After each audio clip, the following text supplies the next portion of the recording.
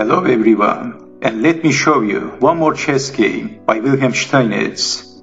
And as I mentioned before, the chess games of Steinitz is incredibly eye-opening, instructive, and aggressive. So in this chess game, Wilhelm Steinitz is playing with the black pieces and his opponent is at Pilhal. This game was played in Vienna in 1859, and at this time, Steinitz was in his early 20s. At Pilhal, who has the white pieces, starts the game with playing e4, e5 by Steinitz, knight to f3, knight to c6, bishop to c4, Italian opening, bishop to c5, c3, knight to f6, d4, e takes on d4, e5, attacking the knight, counter-attacking the bishop, d5, bishop to b5, knight to e4, c takes on d4. Well, Steinitz retreats his bishop to b6 and Pilhal castled. So is Steinitz. Bishop takes on c6, b takes on c6, bishop to e3, bishop to g4, queen to c1, f5, queen takes on c6. Steinitz is leaving his pawn.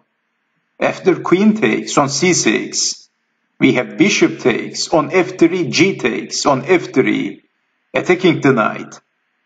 Well, Steinitz didn't move his knight to anywhere. He played f4, advancing the pawn, and also attacking the bishop, bishop to c1, and then knight to g5, attacking the pawn, defending with the king.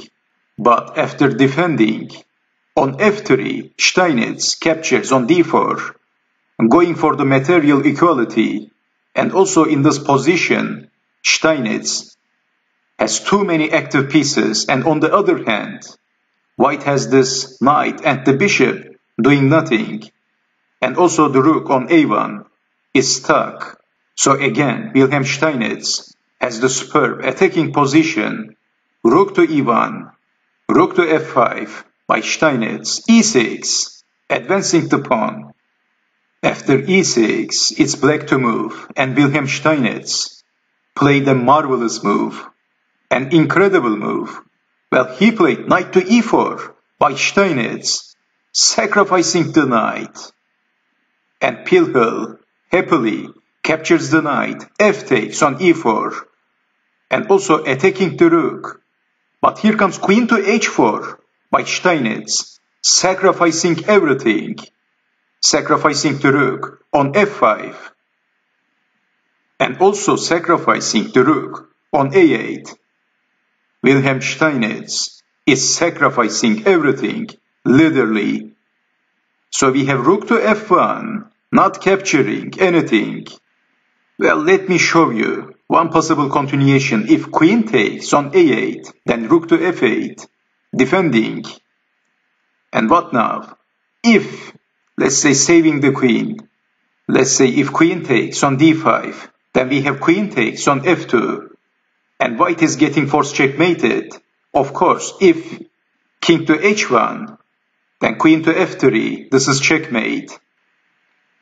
So after queen takes on f2, if king to h3, queen to f3, king to h4, and as you can see, white is getting force checkmated. After rook to f6, that's checkmate. So as you can see, Steinitz has all kinds of attacking, nasty attacking positions, nasty attacking possibilities, and in this position, this is why at Pilhal played a defensive move, rook to f1, and should black defend the rook by going back?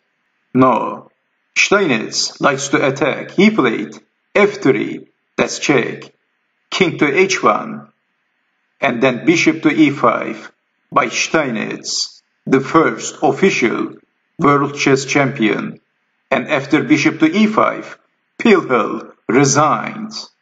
What a marvelous chess game by Steinitz. Literally sacrificed everything, but eventually crushed his opponent. An epic game by Steinitz. So let me show you the possible continuation. Well, you can't defend the checkmate threat. Queen takes on h2, you can't defend. There is no way. But for entertainment, let me show you the possible continuation. So queen takes on a8, that's check. Blocking with the rook. Queen takes on a7, queen takes on h2, checkmate. So after rook to f8, if queen takes rook, king takes on f8. And white has these all kinds of meaningless moves for prolonging the game.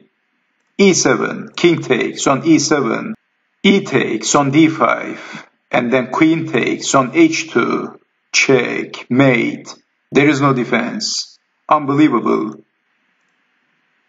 So this is why Steinitz played f3, and then king to h1, and Steinitz played bishop to e5, and the game ended here.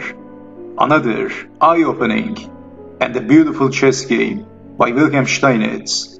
So I hope you have enjoyed watching this video, and I hope to see you next time. Take care.